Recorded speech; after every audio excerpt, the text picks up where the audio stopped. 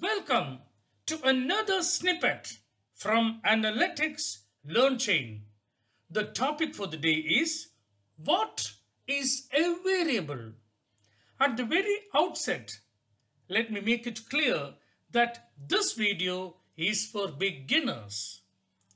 Without understanding the classification of variables, progressing in the field of analytics is next to impossible. So, here we go. I left me the luxury of reminiscence, the joy of getting back to my own high school days, St. Joseph's High School, Trivandrum, where I first learned what is logarithm. It is the inverse of exponentiation. What is trigonometry?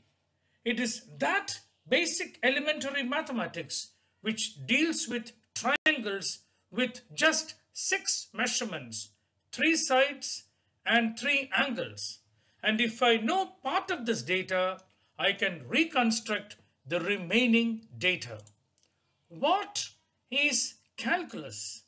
It is the study of the rate of change.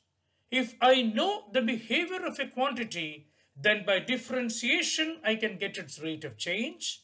And if I know the rate of change a priori, then by integration I can understand the behavior of the said quantity. Such knowledge today is getting condensed in electronic platforms like the Khan Academy and Byju's learning app. Learn Chain, where you learn through a chain of snippets, aspires to be in an identical zone but with a difference. Byju's and Khan Academy cater to the 5 to 17-year-olds from kindergarten to primary school to middle school to high school and finally to junior college. I would wait for a few more years and then aspire to serve that particular market where students plan to learn management, and my focus would be on streams like marketing and analytics. Coming back to this video, there cannot be a terminology more fundamental than variables in the stream called analytics. This snippet looks at variables from 2 classification perspectives. Let us divide the space into continuous, discrete, and categorical variables, and then again divide the same space into dependent and independent variables. This video is not meant to be taken as a comprehensive classification of that large space called variables. As an example, something like a control variable, a mediating variable, or a moderating variable is not discussed at all in this video. Let us start with the classification of continuous, discrete, and categorical. 1 and 2 are quantitative and 3 is qualitative. Now, in a stream like marketing, which do you think would be more commonly used? Given your penchant for numbers, you would assume it is quantitative. You are wrong. The answer is qualitative. Let us now look at that variable called the categorical variable. Now, any data where the value is a forced assignment is a categorical variable. Take male versus female. I would assign the number 1 for male and 2 for female. It is just a classification job into 2 categories and hence called a categorical variable. Another example would be the Likert chart, where I try to divide responses, emotions into a scale of 5. And extremely satisfied would be assigned +2, satisfied +1, neutral 0, dissatisfied -1, and extremely dissatisfied -2. Now these are just numbers, and you should not misconstrue 2 minus 1 as equal to 1 minus 0, or the gap between extremely satisfied to satisfied is not the same as the gap between satisfied to neutral. It is just an order. Another example would be binary, where likes yes could get 1 and no could get 0, or agreements where a true could get a 1 and a false could get a 0. Now this type of variable is called a qualitative categorical variable. Now we come to the quantitative variables. What is the key difference between a continuous and a discrete variable?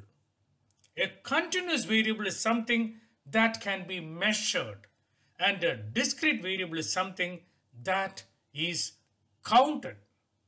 Now this can be explained better only using examples. Let us assume that I am doing a study on the impact of advertisements, and one of the variables which I'd be having would be what is the duration of the ad, and another variable would be what is the frequency of the ad. Suddenly it becomes very obvious. The duration is measured in seconds. It's a continuous variable. Whereas the frequency of the ad, how many times a Coke ad was shown versus how many times a Sprite ad was shown versus how many times a Bovento ad was shown, is a count, and that becomes a discrete variable. Example number 2, I am studying the efficacy of customer calls. Obviously the two variables which I would be having, among others, would be what is the length of the call, or what is that ideal time which I need to make a call. So that is a function of time. I measure it using a stopwatch. The other is the number of calls that I need to make to move a prospect from cold to warm and then from warm to hot. That number is simply a count, a discrete variable. Moving to my favorite topic of RFM analysis. For those who are watching my videos regularly, there are already 2 videos up on why RFM and then how RFM. Which of this is continuous? Monetary is obviously continuous. It's a long stretch of numbers, and between the lowest bill value and the highest bill value, I can have a slew of monetary bill values in a continuous pattern. Recency also is continuous if I'm looking at the database over a wide spread of time. But frequency, the number of times a customer has dropped into the shop, is a count. It is a discrete variable. We now come to the second classification of dependent versus independent variables. Any scenario would be a set of causes which drives one particular effect. Independent variables are those explanatory causes, and dependent variable is that one explained effect. Now the way to look at it would be a series of stimuli are independent variables and one response is a dependent variable, or a series of features are independent variables and one target would be a dependent variable. Take the example of the total amount of yield that I can get from this vegetable farm. Incidentally, this is a farm which is in the outskirts of San Francisco. I happened to visit it in 2017, and I'm trying to look at what could be the drivers for this yield.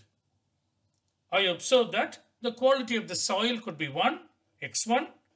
The type of climate or the intensity of the sunshine could be 2, which is x2.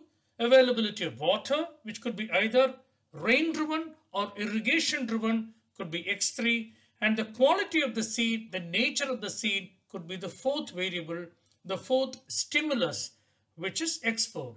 So x1, x2, x3 and x4 are the 4 stimuli variables which will give the response called yield from this particular farm. A more business example would be, what would be the efficacy of a digital supply chain?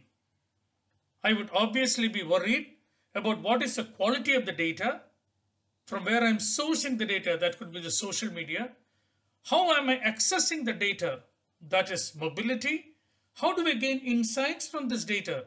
That is analytics. And then finally, where do I store this data? Which is cloud.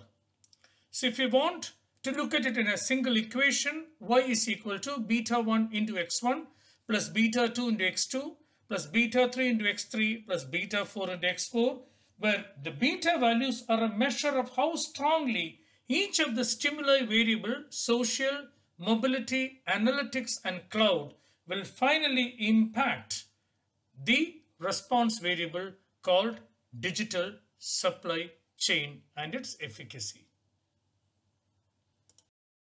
Hope you like this new snippet from Analytics Learn Chain, learning through a chain of snippets. The next one is coming soon. Till then, like, comment, and subscribe to your favorite channel. Thank you, ladies and gentlemen.